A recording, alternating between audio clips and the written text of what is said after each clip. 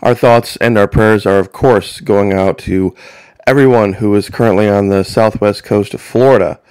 It is now 10 minutes of 10 Eastern Time. I am currently in Palm Coast, Florida, which is way up on the northeast coast, just north of Daytona Beach. We're getting some bands of rain and wind. The power has flickered a couple of times, but that's normal even during a thunderstorm.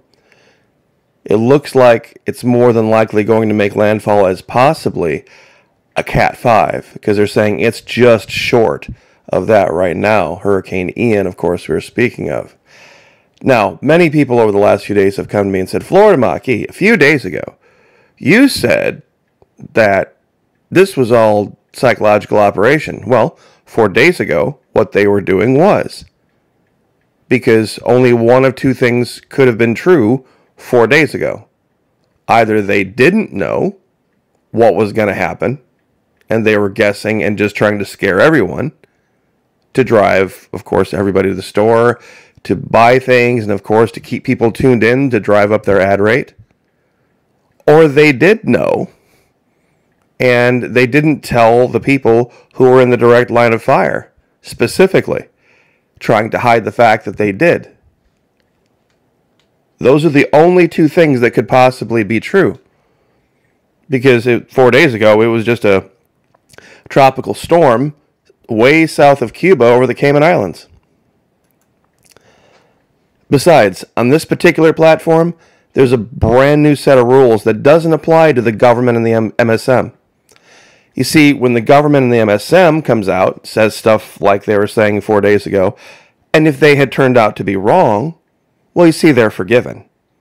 Well, they were just trying to protect people, and we should always listen to the authorities and do everything they say and take their word as the gospel truth. Isn't that true? Because we know, of course, if things don't go right for them, they can just snap their fingers and cause the Mandela effect and change things to the way that they think it should be. See, these are YouTube rules. There's one rule for the MSM and the government, and there's another rule for any YouTuber that says anything. A YouTuber says something and it doesn't turn out to be true. Of course, you stand, point fingers, and laugh and say, ha ha ha, which isn't what I was saying at all. What I was saying was that they were taking advantage of a situation. And if anybody had watched the videos, they would know clearly that I said, well, no matter what the storm does, based on the YouTube Bible, which is, of course, the most important Bible to know the rules of, just blame HAARP. They can steer hurricanes, weather modification. Clouds aren't real. Do you know why they make white, fluffy clouds? So that you stare up at them for long periods of time so that the satellites can look down into your eyes and get your retina patterns so they can identify you. Yep, that's the story. See, there's a YouTube Bible tenet for any possible outcome of anything, no matter what. See, this was 25 September, Fox CNN now pushing fake make-believe hurricane warnings and scaring people into buying garbage. Of course, all the pictures, and you can go watch the video, it's up, were from Delray Beach. Well, the storm is already north of Delray Beach, just on the other side of the state. In fact, I would say that we're probably getting worse weather here, way up in Palm Coast, than they're getting there. They're forecasting 25 inches of rain for Palm Coast. And then, of course, the next day I did another video, said entire peninsula of Florida washed away, unprecedented natural disaster, now seemingly unavoidable. See, it's only one of two things can be true. Either they knew or they didn't.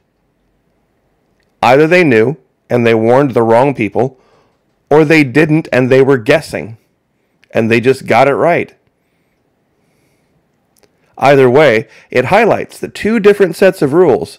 One that applies to you and me, because everyone is so afraid of being wrong, we don't speak. See, we are fear-shamed into speaking if we think, oh, we might be wrong. But of course, the government can say anything, anytime. MSM can say anything, anytime. And they're, of course, just having our best interest at heart. No matter what, especially 2020 taught us this, didn't it? They say go line up and allow this thing into your body through an injection. You do it. You do it. Because if they're wrong, well, they had the best intentions in mind. They just wanted to protect everybody. We have to forgive them. We have to forgive them. Even though they aren't warning anybody about the billions of tons of poison in Florida right now that could get spread over the entire state. The phosphogypsum stacks could overflow. 2 feet of rain would do it. 2 feet of rain would absolutely do it. Mountains of waste menace Florida's Swiss cheese aquifers. This is what they were talking about back in 21 when they were trying to catch the governor on the mismanagement of Piney Point. Even though he had nothing to do with the mismanagement of Piney Point, the greater argument was, why do we have giant stacks of poison all over Florida? 70%, excuse me, I guess we lost that video. 70% of the phosphogypsum in the United States is in Florida.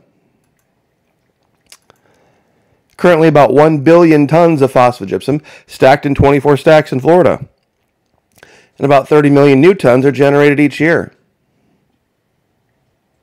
Legal necessity, US EPA.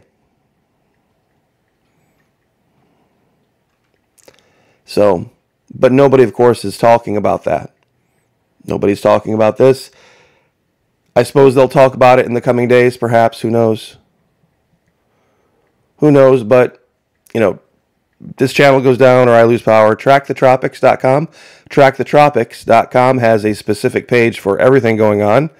And, of course, you just find Hurricane Ian, and you go to that page, and they have all of the NOAA floaters, all of the different radar images and loops, and where it's going to go. It's basically a foregone conclusion at this point. But like I said, I don't regret anything. Not one thing. Because they've done this time after time after time.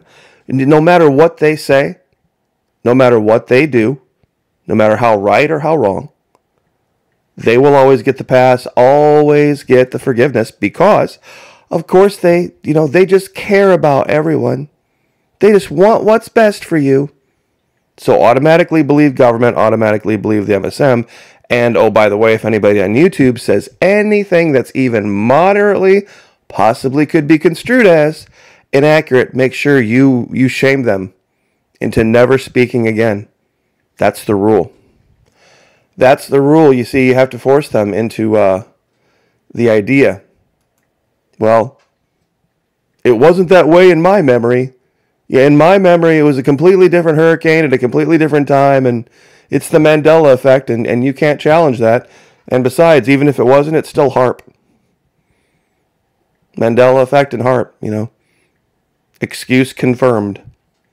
Whatever you want to call it. So, anyway, but of course, in reality, pray for everyone out there. And keep them in your thoughts and prayers, because it's getting pretty ugly.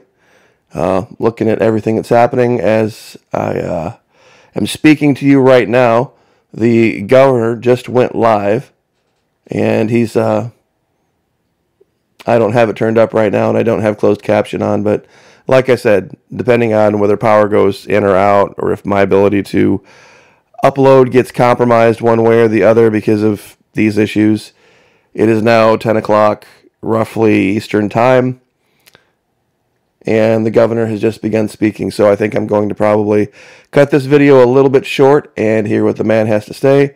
If it's anything that bears repeating again, I will, of course, join you guys. I do have a generator here, so I suppose there probably wouldn't be any major issue getting power back up. It would be more the idea of the signal getting through, because they're saying in the next 24 hours, you know, go through the center part of the state, the very, very, very heavy rains, and that's really a much bigger deal than the wind or, of course, over on this side, I don't think we're going to have much issue from an ocean, but they have had actually people here in my county, Flagler County, that are east of 95, which is basically Flagler Beach.